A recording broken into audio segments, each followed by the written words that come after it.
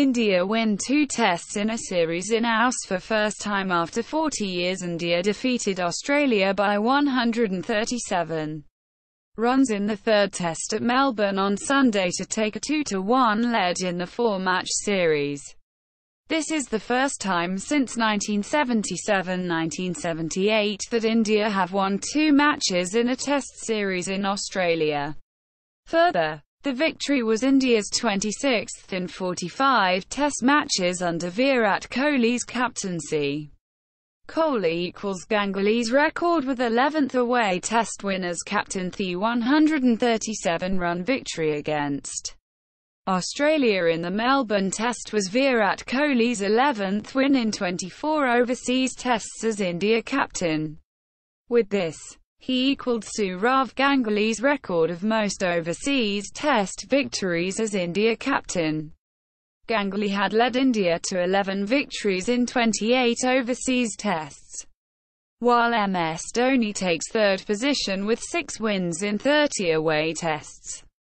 Pant, first ever Indian keeper to take 20 catches in a test series. Rishabh Pant has become the first Indian wicket-keeper to take 20 catches in a test series, achieving the feat on the 5th day of the Melbourne Test. The 21-year-old took 11 catches in their first test, 6 in the second and 3 in the third.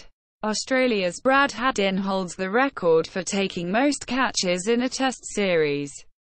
29. Bumrah becomes top wicket-taker in international cricket in 2018. India fast bowler Jasprit Bumrah has become the highest wicket-taker in international cricket in 2018 after picking up 9 wickets in the Melbourne Test against Australia. The 25-year-old has taken 78 wickets this year, overtaking South Africa pacer Kagiso Rabada, who has taken 77 wickets. Bumrah took 48 wickets in tests, 22 in ODIs and 8 in T20s in 2018. We are not going to stop here. Virat Kohli as India take 2-1 lead after taking a 2-1 lead in the 4-match test series against Australia. India captain Virat Kohli said, "We are not going to stop here. This win will give us more confidence. I think we have been really smart in all the departments. That is the reason we have at least retained the trophy. But job is not done yet," he added.